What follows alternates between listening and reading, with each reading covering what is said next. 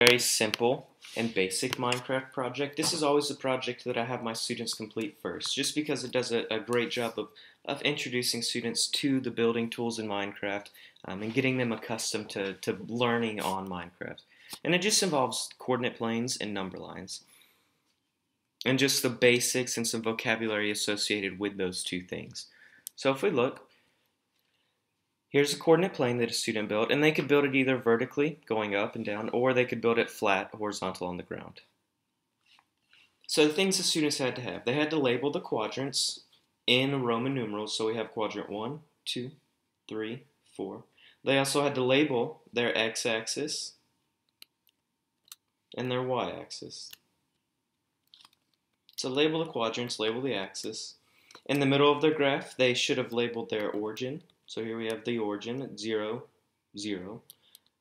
And then all around the graph, they should label points. They're actually going to plot points on their coordinate plane. So if we look at this coordinate plane and we were to go up to this point, this student actually plotted and labeled this point. This point's ordered pair. The coordinates of it are 11, 10.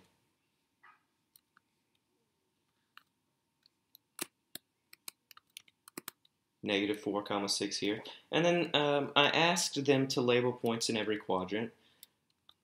So they also label points in quadrant 3. We have negative 2, negative 1. And in quadrant 4, 2, negative 1.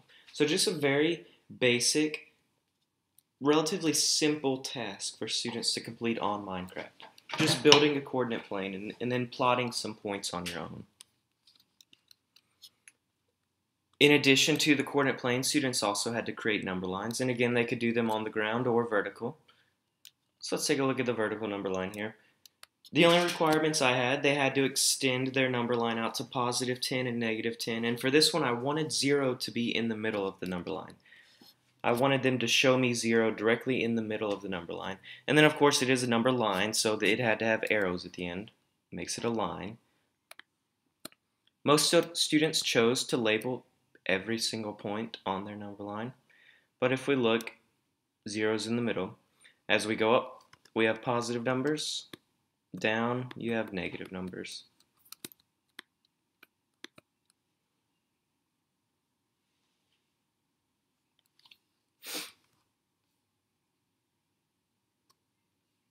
And the world is in cubicles.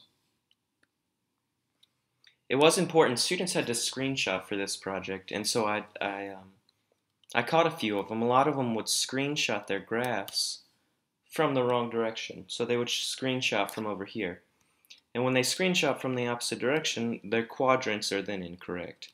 So it was a good learning experience for a lot of students just to see perspective there.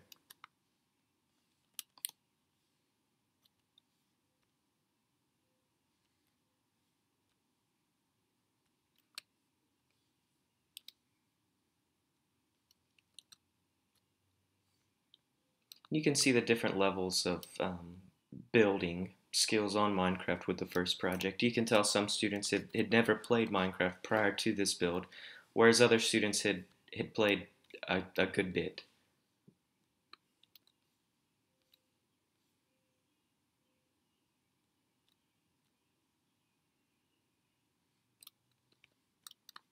This was unique. I had a student build their coordinate plane, and then they included a key, so color-based key.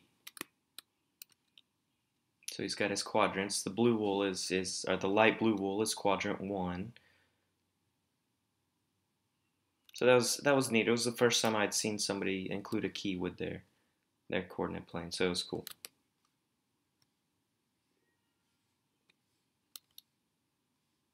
And students had 3 days to complete this.